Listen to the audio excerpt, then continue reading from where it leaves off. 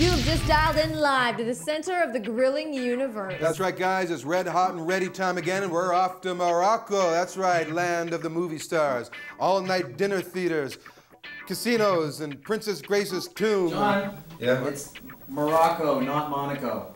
Okay, we're off to Morocco, land of camel traders, you know, camel dung, hash and opium guys, and I'm going time traveling, showing you all those slamming barbecue tips that you need to know. So while we're at it, how much for the women?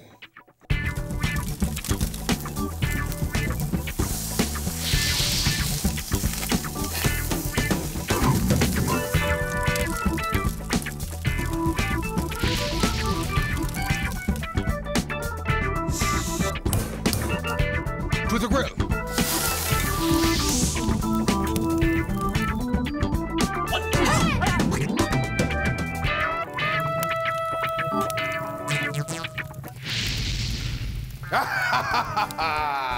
We are back. Nice to see you. Come on over here. This lamb was caught stealing.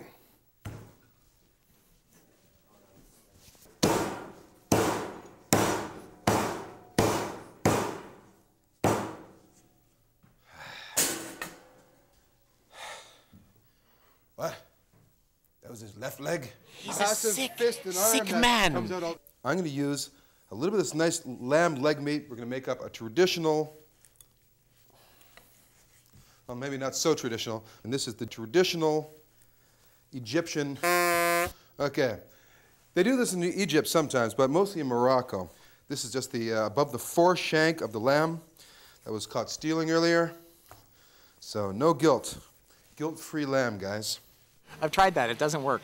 We're also going to be doing a number of other dishes today. We got shalal and shalahakan, which is actually it's an orange and walnut salad. It's very nice. We also have hakpun, which would be actually perhaps described as more of a release of phlegm. It's not a dish. I left something in there. And we're also going to be doing up a little bit of fish. We got some white fish, okay, of an undisclosed variety, although I'm told that it actually came from the waters just off Morocco. Okay, you just got to check this out. Hey, Crocker, come here. Take a whiff of this, huh? Wow. Oh. Nice, huh? No. How does a lamb get into a cathedral? It's not a joke, man. It's a question. Crocker? There you go. Why don't you take that and make some soup? Thanks. And more guilty meat. Meat. Carnivores. Okay. Chop this up. 1-inch dice. This stuff is slippery. That's what we got in the cathedral. This is one slippery lamb. Okay, what we're going to do now is we're going to make the spice mixture. Ras al hanout, right? Okay? The reason we're going to toast these things off in this pan is because it's going to release all that fantastic flavor that we're looking for, okay? We got about a tablespoon of allspice berries. Got about a tablespoon of black peppercorns. This, my friend, is cardamom. This is something that they also throw into the tea and coffee over there, that sort of thing. Very, very pungent spice. Very aromatic, resiny kind of thing. Okay, we got some chili flakes. That's what a teaspoon of chili flakes. Got some fresh nutmeg, okay? This is the nut that comes from the meg tree. I'm just going to grate that in there. Don't want to use too much of this. Very strong flavor. No. There we are. We got some cloves. You can see the smoke is starting to come off this. This is just what we want. That was about a teaspoon of cloves. We got some turmeric, which is a ground root that looks very much like ginger, except obviously a different color. And this is the ginger. That's about 2 tablespoons of that. Some coriander seed. The coriander seed is the seed of the coriander plant, which produces the cilantro leaf. And this is mace, which is actually the covering of that nutmeg nut that I just showed you a second ago. That nutmeg nut, huh? Never know what he's going to do next. Okay, let's take it off, let it cool just for a second.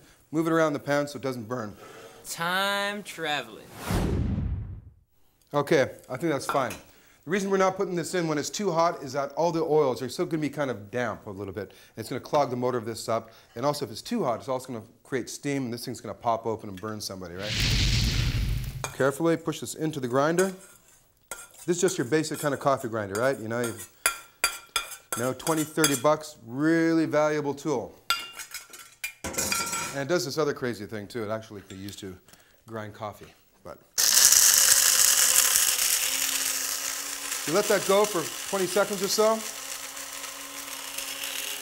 Okay, that should be just about right. Oh man, that smell. Super sweet, right? This is so traditional Moroccan. We're gonna add this to our fish dish. It's gonna go into our couscous that we're making a little bit later on. So come on back. We're doing all things Moroccan, right? And I mean everything. Here on Red Hot and Ready, we've done a lot of shows. And on each and every one of them, John has had something brilliant to say. So because he's spread so much wisdom over such a long period of time, we're giving you a refresher course. A kind of John Pritchard condensed. So stick around because we're giving you a retrospective of the many words of John, our resident griller. From Hamburg to your burg, it's all about the meat here on Red Hot and Ready. Okay guys, we're back. We got our camel meat.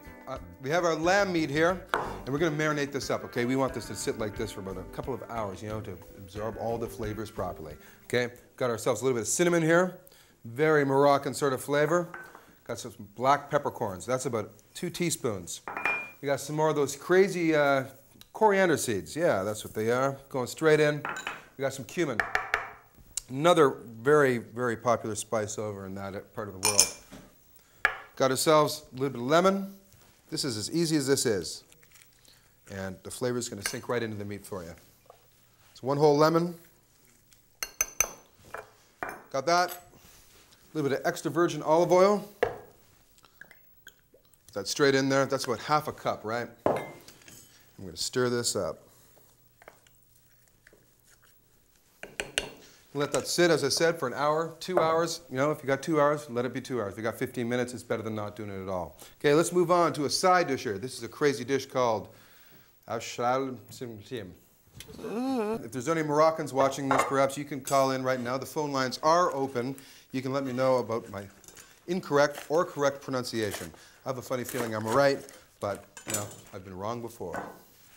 Lay down a few romaine lettuce leaves, or balsam bib, or whatever kind of greens you want to put down there. Basic lettuce, that's cool. Okay, we got our walnuts here, okay? We're gonna toast these off in the pan the same way we did with the spices, right? And for the same reasons, right? It's gonna get all that crazy nut flavor right out of those things. I agree. We got a couple of oranges. These have been segmented, and that's a very simple process. No. What we got is we got the zest of 2 oranges, right? That's just the grated skin, right? Don't go as far down as the white pithy bits, because that's where it gets bitter. So zest of 2 oranges. We got juice, about a ¼ cup of lemon juice. Got ourselves a little bit of sugar just to sweeten this stuff up. That's just a couple teaspoons. And we got about a teaspoon and a half of salt. And I'm beginning to smell these nuts now. They're looking good. He's the dirty one. You can tell when they're ready, okay? When you're roasting nuts, put your hand there. If you can't hold it for more than a second or so, that's as far as they need to go. Okay, I'm gonna toss this right in here. Listen to that sizzle, huh? Give it a stir around. And straight on here. This tastes fantastic. And that's the true essence, you know, of fine cooking, you know? You don't need to tart it up with a whole lot of other stuff. If you got 3 things that taste really good together, and you can find the right 3 things, that's cooking, man. That's great. Let me just try a bit of this.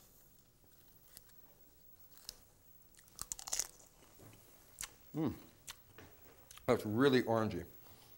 I'll tell you, I forgot one little thing here, which I'm going to add to this now. Looks like water. It's sort of water, but it's not. It's orange flower water. Okay, so with that orange flower water, it's an extract of orange blossoms, right? And simple as that. We're going to do some fish here. Okay, we got this really nice firm whitefish here. It's kind of hard to find. Something called coelacanth. Just ask your fishmonger about it. He should be able to hook you up with some of that. And if he can't, well, he ain't any kind of fishmonger, is he? Look, we got some onions here, chopped onions, straight on there. ¼ teaspoon of cinnamon, getting it in. Teaspoon of the coriander seeds again. We got whole cumin seeds, okay? We had the ground stuff before. This stuff is all musty and fragrant. It's great. I'm only about half of that because it is quite strong. Okay, so that would have been about 2 2½ teaspoons. We got a couple tablespoons of cilantro. And we're just going to douse this with a little bit of olive oil. We're not going to salt this right away, because what that would do is that would just draw too much moisture out of the meat, right? Okay, that's looking good. Let's make ourselves a little bit of a foil pouch here. This is a very Moroccan thing, because it's a little known fact that Moroccans invented metal. What? There's mountains of tinfoil in Morocco. If you don't believe me, just fly over there yourself. It's mostly found in the coastal regions where the deserts meet the Sierra.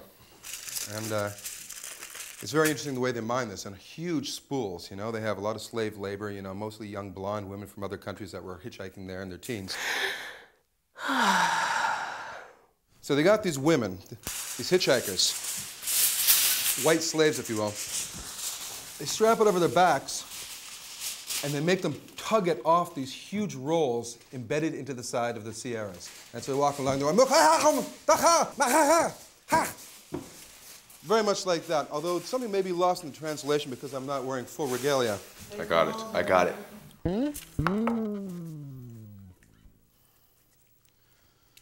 I'm putting our fish into a neat little cooking package here, right? I'm gonna make an insert piece to put on top of this in order to seal in all those great flavors when it starts steaming, okay? So like this. I probably use a little too much tin foil, but don't worry about it. There's plenty of it. Okay? Fold it up, over, pinch the edges. And there we have it, guys. We got our white slavery, white fish, coelacanth, Moroccan style fish fillet for you for two on the barbecue. Okay, so come on back. We're doing it up Moroccan style. I'm going to show you a little dance that I learned when I was living with a bunch of men on a farm. Okay?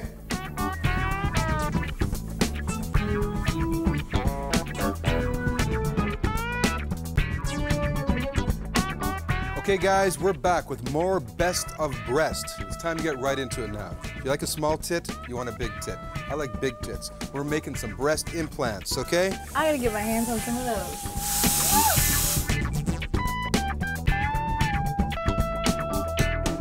Got some fresh nutmeg. One kind of crazy thing about this is that if you eat, well, you know, probably 2 or 3 of these things, grate them up, throw them in a capsule, down them, you can get high, right? I don't recommend it though because the dosage in order to get high is just around the same dosage to end up in a coma. So, hey, you be the judge.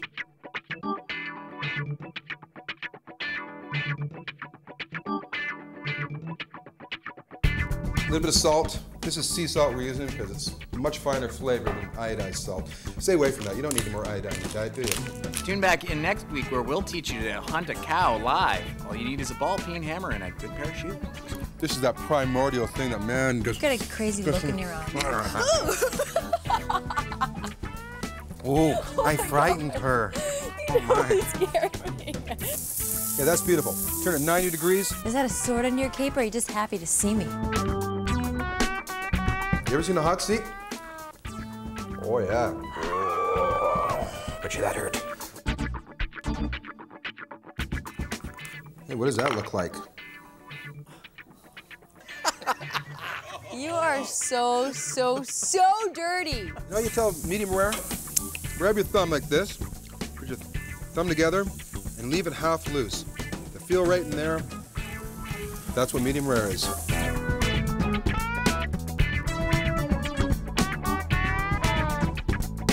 Okay, there we are. That looks nice, doesn't it? Bottoms up.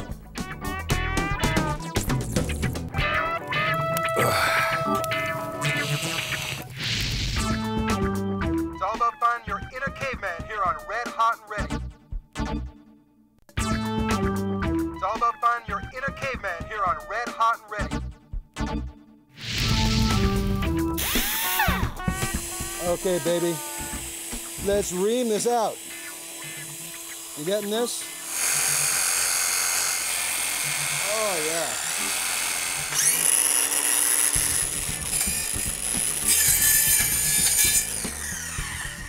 That just finishes the cut. Nice, huh?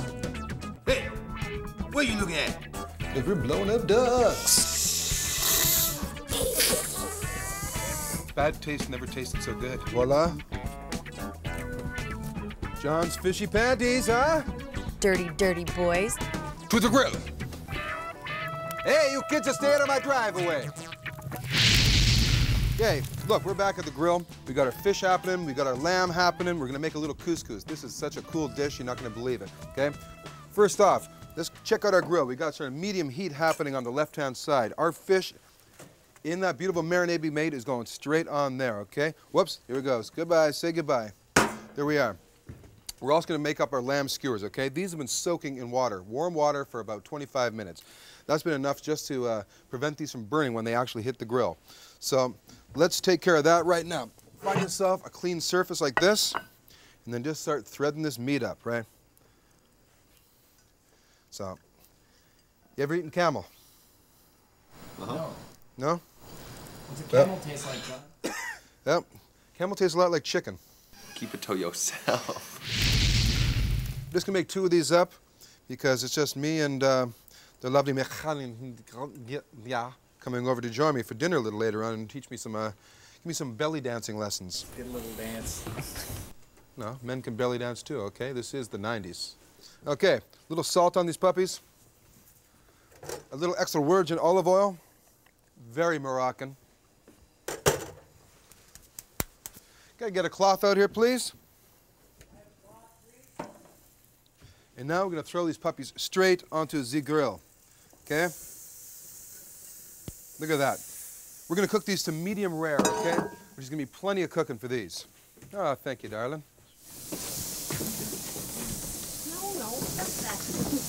Okay. Hey. Speaking about white slavery, huh?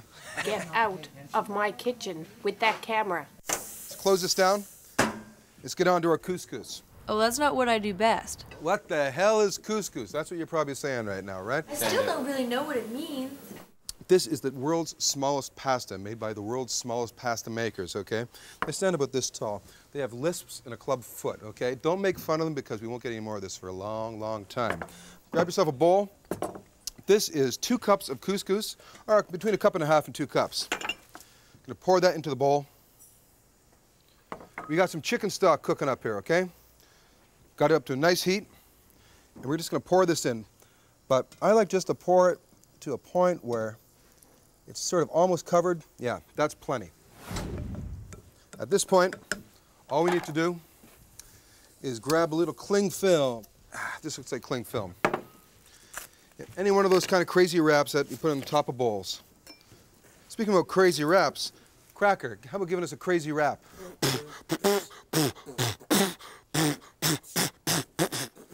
Thank you. That was unbelievable, wasn't it? Okay, now we put this wrap on top. Okay.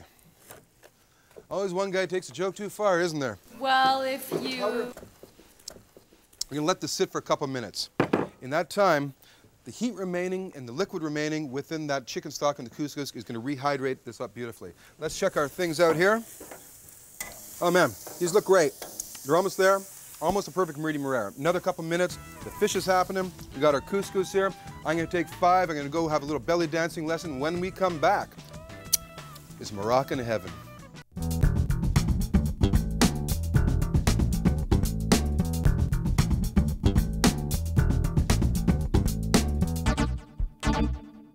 Okay guys, and welcome back to the Camel Shack. Here we are, we're making up our couscous. This has been sitting around for about 3-4 minutes, okay? And look at this, totally rehydrated. So you just bust it up gently with a wooden spoon, okay? Don't use metal in here, because metal's just gonna make it a little bit mushy, okay? To this, what we're gonna do, we're gonna add some toasted almonds, a little bit of orange zest. That's, once again, that's the grated bit of the skin of the orange. A little bit of lemon juice. Little salt, and our aphrodisiac ras al hanout.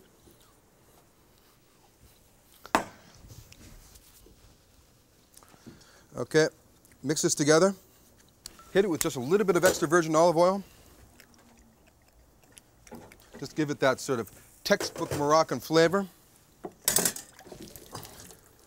And this is a little game we used to play when we were Moroccan called Spill the Water on the Idiot in front of the camera and see how he reacts.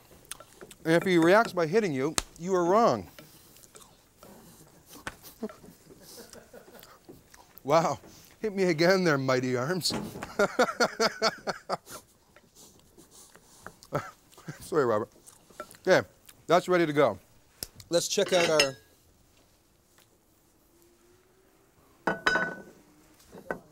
Okay, here we go. Got a couple plates here. Let's get a little couscous down here. Beautiful. Got our medium rare lamb. Look at that. Look at it go. We got our fish happening. Watch this. This is so amazing. The smell you're going to get out of this. You getting this at home? Oh, beautiful. A little more ras al hanout. And I think this is just about ready to be taste tested on the lovely Miss Melissa. I am ready to taste Morocco. And Morocco's ready to taste you. What do you say we make some sauce for our lamb? Okay, what's in the sauce? This is just simple, plain yogurt. We got some mint, we got some lemon juice, and we got some sugar. About a quarter cup of each, except for that. That's 2 cups. 2 cups. Yep. Quarter cup of mint. Yep. Fresh mint. Ooh. And that's a little bit of sugar, just white regular granulated sugar. And we're going to toss in, here, you can dump this in here. Now, why mint? Is that because it's really strong? It's a complementary flavored lamb. It also has a cooling effect on spicy foods from these countries. So that's why we have it. Here, look, we're going to take a piece of lamb off here. Oh, man, this looks so good. Well, this is ready for your taste. Look at that, medium rare, too. I love these flavors. And how is it? It takes me to the center of Marrakesh. My dear, how do you feel about tinfoil? What? We're red hot and ready. The home of smoky good eats.